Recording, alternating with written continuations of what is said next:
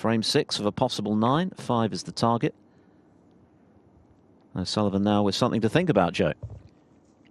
Yeah, he's putting Ronnie under pressure with his attacking play. Good safety.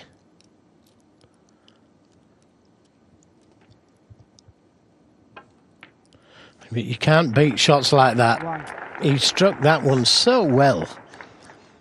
Screwing back for the blue, the right side of the blue.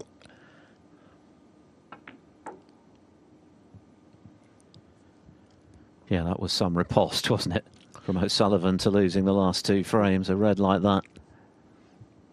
Just looking to reassert his authority, looking to pull rank on the young man once again here. Just lost the cue ball a little though. Aye, he's on the blue, if he looks at it. To the right corner. Also on the green. He's looked at the blue now. That always looked the easier ball to get position.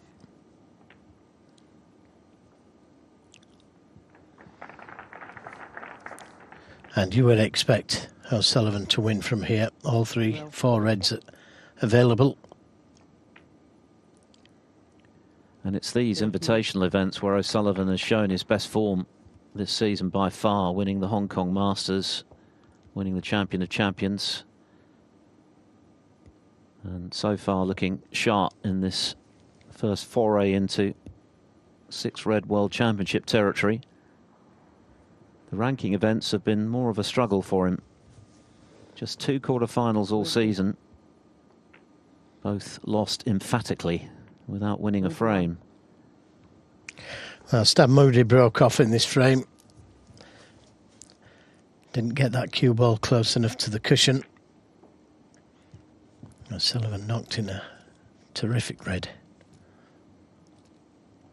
28.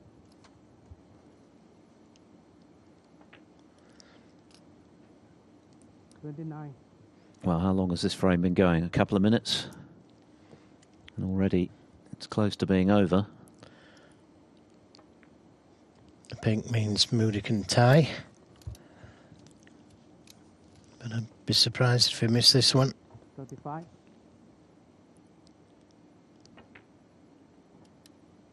36.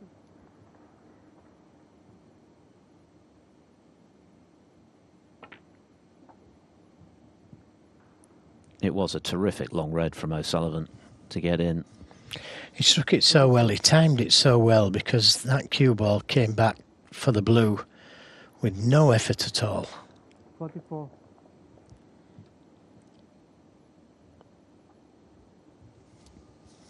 Possible 69 break then. Of course, the maximum, quote unquote, in a 6 reds is 75. O'Sullivan no stranger to maximums, 15 of them in his career, 3 at the Crucible. One of them a shade over 5 minutes, which still beggars belief, really. 56.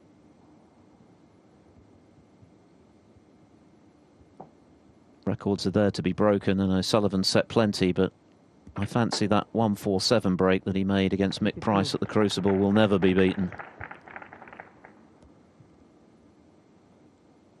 In terms of the pace at which he played it, and he's been pretty pacey here in frame 8.